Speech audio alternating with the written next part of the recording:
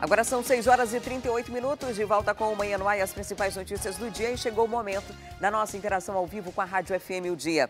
Vem comigo que a gente vai conversar com o Emanuel Cardoso, que está lá na 93.1. Olá, Emanuel, muito bom dia para você. Muito bom dia, Adriane, para você e para quem te acompanha aí na tela da TV A Crítica. Emanuel, a gente começa hoje falando de um produto que tem pesado bastante no bolso do consumidor, que é o combustível. Do nada, mais uma vez, os postos resolveram aumentar o preço da gasolina e saiu de uma hora para outra de R$ 3,99, em média, para R$ 4,59. Esse aumento revoltou, claro, a população e chamou a atenção do PROCON. Isso pesa no bolso, né, Adriane? Chamou a atenção do PROCON, alguns postos já estão sendo autuados, mas o registro é de que pelo menos 18 postos de combustíveis na cidade já aumentaram o valor da gasolina, o do litro da gasolina, esse que você acabou de citar, de R$ 3,99 para R$ 4,59. O representante das empresas que comercializam o combustível, ele afirma que no Amazonas o preço da gasolina está defasado em relação ao restante do país. E diz que em alguns lugares a gasolina já é comercializada acima de R$ 5,00 e isso pode ocorrer aqui em Manaus, que esse valor pode chegar aos R$ 5,00. Ele afirma também que houve um aumento no valor do combustível na distribuição e que esse aumento está sendo repassado. E que essa diferença de preços acontece porque muitos donos de postos decidem colocar a gasolina em promoção. E por isso existe alguns postos comercializando o valor mais baixo, mas que a intenção é então fazer esse nivelamento do valor da gasolina aqui na capital em relação ao restante do país. Agora, o que é interessante, Adriane, é que quando sobe, todo mundo sobe de uma vez, né? 18 postos é o que está registrado, mas se a gente for olhar na cidade, vai ver que da noite para o dia o reajuste ocorre simultaneamente, assim como as promoções também, né? É promoção, mas está todo mundo na mesma faixa, R$ 3,99 em todos os lugares. Então, é algo que os órgãos de fiscalização realmente precisam acompanhar de muito perto, porque o incômodo para os motoristas é realmente o incômodo do bolso. Isso pesa no orçamento. E promoção de posto de combustível não é promoção, né? Porque se a gente passar hoje nos 18 postos que já aumentaram para R$ 4,59, é muito provável que lá tenha uma placa com o nome promoção. Só vai mudando ali o preço na bomba, mas a plaquinha de promoção continua ali, como se vender gasolina a R$ 4,59 fosse de promoção. Para ter ideia desse impacto em reais no nosso bolso, um tanque de 50 litros, se a pessoa for encher, se tivesse enchido antes ou vai encher agora, a diferença é de R$ 30. E R$ 30, claro, pesa bastante no orçamento. Eu estou falando de um tanque de 50 litros. Então, é algo que, claro, tem um impacto e não tem você não tem como se preparar para isso, né? Porque é sempre assim, do nada resolve-se aumentar e resolve-se de uma vez só, né? Todo mundo junto, muito sincronizado. Aquela CPI que foi proposta na Assembleia Legislativa, com certeza vamos voltar a falar do assunto agora, porque teve um novo aumento, tem denúncia, está na mídia, aí eles voltam a falar, mas parece que parou por ali, né? Não conseguiu o restante das assinaturas para protocolizar, de fato, a CPI e fazer uma investigação. Exatamente, né? E a gente ficou na expectativa de que se essa CPI fosse realmente criada. Existe sim um custo quando uma CPI é criada, né? Existe um investimento público que é feito, mas se é por meio da CPI que os deputados investigam, então que se crie a CPI, a população está pagando mesmo o funcionamento da Assembleia Legislativa do Estado e que não é barato, né, Adriane? Custa mais caro manter a Assembleia com os 24 deputados do que a gestão da maioria das unidades prisionais de Manaus. Por exemplo, a gente ter uma ideia do que gasta ali 270, 290 milhões de reais por ano é o que custa o funcionamento da Assembleia Legislativa do Estado. E se é por meio da CPI que os deputados podem investigar, por que não fazer CPI? Por que não montar? E não apenas esperar o assunto estar na mídia para trazer esses resultados, para trazer essa investigação, para verificar realmente como esses preços são determinados, para verificar se há essa combinação de preços, se há os cartéis, se isso existe de fato. Seria uma atuação importante por parte dos deputados, uma prestação de serviço importante para a comunidade, Adriane. Ao que parece, nada vai acontecer por ali, talvez quando aumentar novamente o preço do diesel e impactar diretamente os caminhoneiros que pararam no país no ano passado, alguma coisa relacionada a isso aconteça, né? Seja feita de forma efetiva. Agora, mudando de assunto, vamos falar do polo industrial de Manaus, porque a gente já está falando de aumento de combustível e isso afeta frete. E já é um problema para a gente que mora longe dos grandes polos aqui do Brasil. Mas agora a gente vai falar de uma outra ameaça que o polo industrial de Manaus está sofrendo. E são ameaças consecutivas, né? A gente vem falando de um ano para o outro, que tem uma ameaça, que tem uma ameaça. Esse que é o principal motor da economia regional, que é que agora pode estremecer o polo industrial, Emanuel. E eu acho, inclusive, Adriane, que você tocou num ponto que traz um exemplo muito claro, que foi a paralisação dos caminhoneiros. Uma das respostas do governo federal na época, do governo Michel Temer, foi justamente de acabar com um dos incentivos que o polo de Manaus tinha em relação à indústria dos refrigerantes em geral, enfim, a indústria dos concentrados que tinha. Então, essa indústria sofreu porque o país precisava de dinheiro. Bom, a gente está recebendo hoje uma pressão diferente, que é movida pela Associação Brasileira da Indústria Elétrica de Eletrônicos, elétrica e eletrônicos, e ela se mobiliza para a criação de um novo processo produtivo básico, que na prática seria o seguinte: descentralizar os incentivos que a Zona Franca recebe para a produção dessa área de eletrônicos, de celulares e também dos suportes que fazem parte dessa produção. É uma pressão que está, inclusive, na Organização Mundial do Comércio. E existe, inclusive, uma moeda de troca disso aí. Se caso esses benefícios não forem ampliados para outras regiões do país, pode ser que o agronegócio também seja impactado no Brasil. Então, existe esse lobby feito aí na OMC, levado pela Associação das Indústrias de Eletro e Eletrônico. Esse assunto foi denunciado na Assembleia Legislativa pelo deputado Serafim Correia. E, Adriane, é mais uma ameaça à Zona Franca de Manaus. É mais uma ameaça. Esses incentivos dados pela Zona Franca, alguns seguem a lei de informática, mas a Organização Mundial do Comércio coloca alguns requisitos necessários, apresenta alguns requisitos para esse tipo de produção específica, e é no que diz essa legislação aí, é no que diz essa normatização, melhor dizendo, que a Associação da Indústria de Elétricos e Eletrônicos está utilizando o gancho para levar esse benefício para outras áreas do país. Ou seja, isso pode levar as empresas instaladas aqui a se instalarem em outros locais, a tirar essas empresas daqui, bem nos moldes do que ocorreu lá no ano passado com a indústria de concentrados, que hoje o que foi perdido aqui não foi recuperado. E é mais uma ameaça, é mais um trabalho para os nossos parlamentares, para a superintendência da SUFRAMA verificar e ficar observando como isso de fato deve nos impactar. Mas a promessa, Adriane, é que isso seja para logo, pelo menos agora nesse primeiro semestre já tenha alguma decisão nesse sentido, pelas pressões que estão sendo denunciadas pelo deputado. Pensando de uma forma racional, lógica, você é empresário, tem dinheiro e tem oportunidade de investimento. Você, claro, vai investir onde tem mais chances de você ter um lucro mais imediato ou uma garantia de que esse retorno de fato vai acontecer. Então, quando você tem uma garantia de isenção fiscal, por exemplo, aqui, e aí vem para o Amazonas, você tem essa vantagem da garantia de isenção. Quando outro estado te dá e você não tem as questões logísticas para ter que lidar como é o nosso estado, é muito melhor, é muito mais vantajoso para o empresário, para a empresa, investir em outro lugar. A GM, que a Ford investiu agora, anunciou um investimento de 10 bilhões de reais no estado de São Paulo, porque, inclusive a empresa estava ameaçando sair do país, porque teve um incentivo, a promessa de um incentivo fiscal de 25% de isenção de ICMS.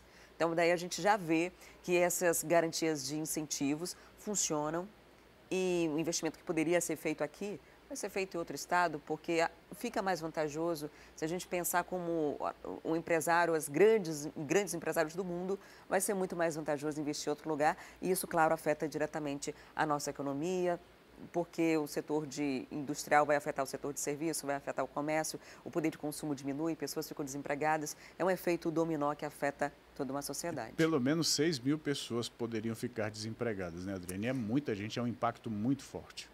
Muito obrigada, Manuel, pela participação. Um excelente dia para você e para os ouvintes da 93.1. Espero que nos próximos dias a gente possa dar notícias melhores. Exatamente. Obrigado a você também, Adriane. Muito bom dia e até amanhã, se Deus quiser. Só uma coisinha. Sim. A gente acabou de ter o retorno do deputado Álvaro Campelo, que fez a proposta lá da CPI na Assembleia Legislativa. Disse que conseguiu as assinaturas, só que está esperando o deferimento. Tá? Foi encaminhado para a mesa diretora da Assembleia Legislativa e aí eles precisam colocar em ordem do dia, aprovar para dar seguimento, o que ainda não foi feito. Agora sim, muito bom dia para você. Até mais, Adriane.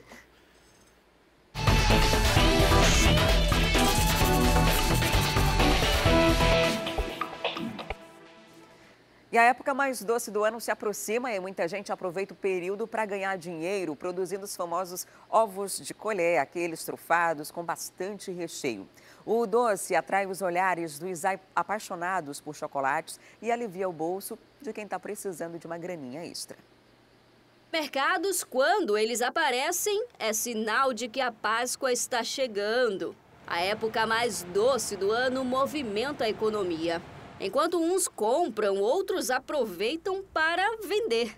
É o caso da Josiele, que é designer, mas vende brigadeiro para complementar a renda. Na Páscoa do ano passado, ela fez um teste com os ovos de colher. Uma semana antes da data, preparou uma pequena quantidade e, para surpresa dela, vendeu tudinho. A experiência foi ótima, nós começamos com uma semana e a demanda foi bastante grande e o retorno também. Tivemos um feedback bom, né? As pessoas gostaram, elogiaram bastante. Para este ano, a meta é vender 4 vezes mais. Com lucro, a designer pretende abrir uma doceria e futuramente ganhar a vida apenas do chocolate. Eu pretendo usar esse dinheiro, pagar algumas contas aqui, né, que a gente sempre tem, e investir na própria brigadeiria para aumentar, para crescer o negócio, porque é um negócio bem rentável. Até mesmo para ganhar dinheiro fora da Páscoa. Justamente, ganhar dinheiro fora da Páscoa com kits de festas, coisas assim, né, que saem durante o ano todo.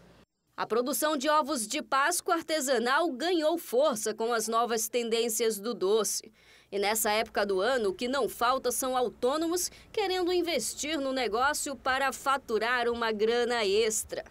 Pensando nisso, o Senac está disponibilizando 15 vagas para pessoas interessadas em aprender a fazer ovos de chocolate.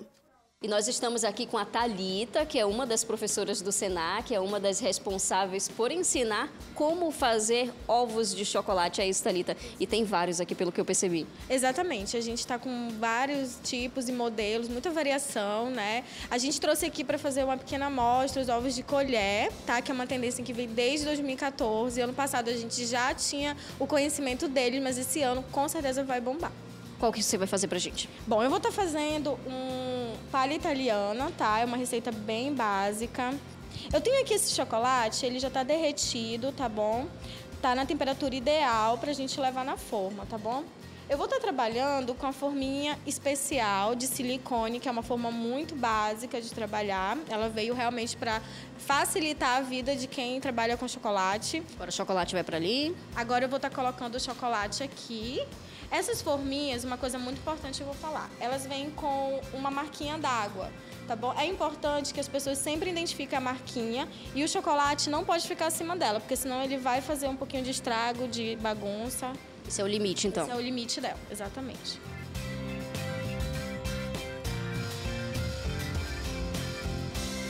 O chocolate atingiu a marquinha. Atingiu a marquinha, tá? A gente vai dar uma batidinha para tirar um pouquinho das bolhas de ar, para ele não ficar com furinhos e ficar uma casquinha perfeita, tá bom? Vamos colocar o silicone.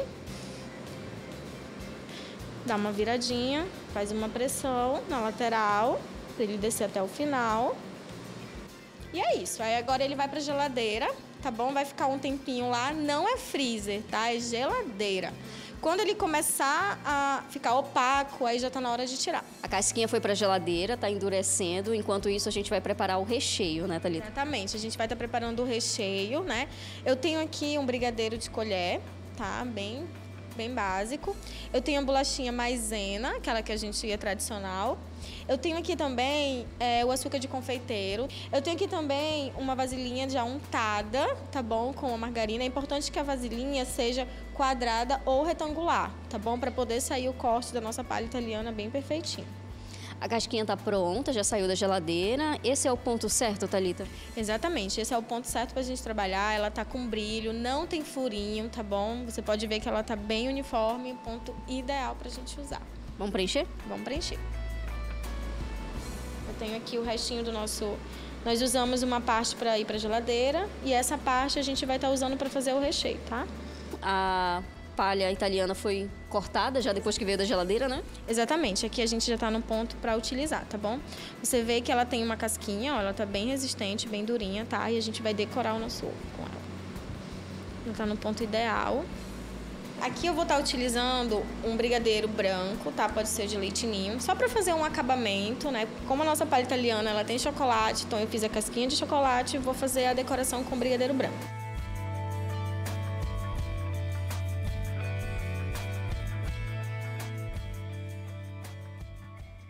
Para produzir ovos de 150 gramas, como esse que a Thalita preparou, o empreendedor deve gastar em média de R$ 3 a R$ 4 por unidade. O lucro passa dos R$ 15, dependendo do valor da embalagem. Já os maiores, pesando de 250 a 350 gramas, como os da Josi, são um pouco mais caros. Dependendo do recheio, os preços vão de R$ 30 a R$ 60. A recompensa é 4 vezes maior que o valor gasto. E hoje, quarta-feira, pode ser aquele dia que você, desempregado, vai achar a tão esperada vaga de emprego. Só no Cine Manaus vão ser oferecidas mais de 50 oportunidades. Quem está por dentro de todas essas informações é a nossa querida repórter Tamires Claire, que está ao vivo e vai trazer as informações para a gente. Olá, Tamires, quais são essas vagas? Conta tudo, muito bom dia. Oi, Adriane, bom dia para você, bom dia a todos que nos assistem aqui no Manhã no Ar. Olha, são 59 vagas só lá no Cine Manaus. O Cine Manaus é aquele que fica na Constantino Neri e tem também uma outra unidade lá no Jorge Teixeira. Então, presta atenção, já separa o seu celular para que você possa tirar uma foto dessas vagas que estão sendo disponibilizadas. Então, vamos lá para as vagas que estão sendo oferecidas primeiro lá na Constantino Neri. As vagas, tem mais de 59 vagas, vamos lá, a gente tem líder de loja, tem uma vaga, tem eletricista de instalações de veículos automotores, também tem uma vaga, 2 vagas para encanador motorista, tem uma vaga para eletricista de autos, uma vaga para inspetor de equipamentos, 3 vagas para mecânico pleno, 3 vagas para mecânico sênior, 3 vagas para mecânico júnior. E agora a gente muda para a gente saber as vagas que estão sendo disponibilizadas no Shopping T4, lá no Jorge Teixeira. Tem ajudante de carga e descarga, PCD, são 2 vagas. Tem 3 vagas para vendedor interno, 5 para vendedor externo, 5 motorista, carreteiro, também PCD, para pessoa com deficiência. Tem 95 vagas para motorista carreteiro de pesados, né, PCDs. Tem uma vaga para costureira de fardamentos, tem uma vaga para costureira de roupas para festa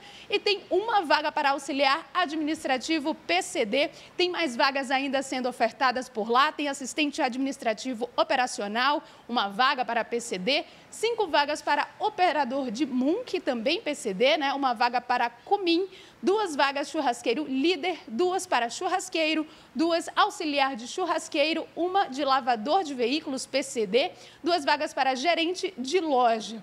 E a gente tem ainda o restante das vagas sendo ofertadas, subgerente de loja são 2, 1 artífice para PCD, né? E 2 vagas para consultor comercial. Lembrando que quem quiser concorrer às vagas para PCD precisa levar, além de todos os documentos normais, tem que levar ainda os documentos referentes à deficiência. Então, um laudo médico é necessário, aquele laudo que vale sempre por 1 ano. Então, você leva esse laudo, além do CPF, RG, comprovante de residência, certificado de reservista, no caso dos homens, e carteira de trabalho e PIS. E também tem que levar, lembra de levar também todos os diplomas que você acumulou ao longo da vida, porque eles vão comprovar realmente que você está apto a participar dessas vagas.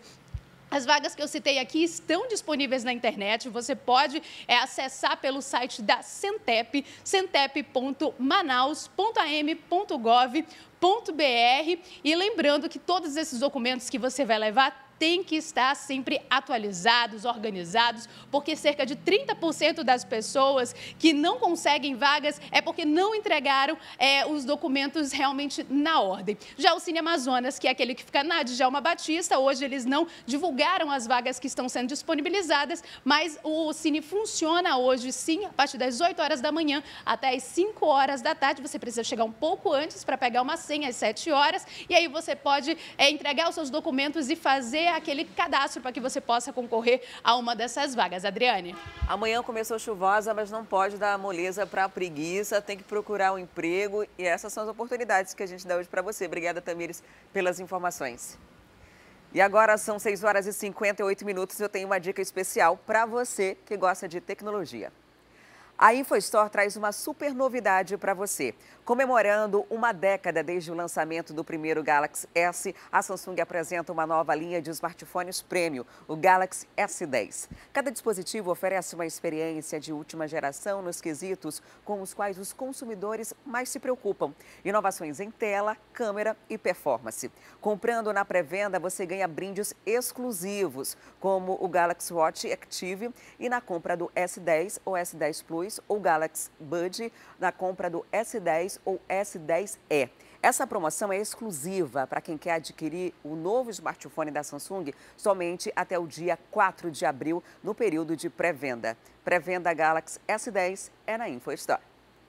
E já já a gente volta com os casos de polícia. Vamos mostrar 2 histórias de violência envolvendo padrastos. Um estuprou a enteada e o outro espancou um bebê que teve a prisão preventiva decretada, inclusive. Ainda tem o caso de uma adolescente de 16 anos que foi espancada e mantida em cárcere privado por 2 dias pelo ex-companheiro. Os detalhes você vê em instantes. Não saia daí que eu volto já já.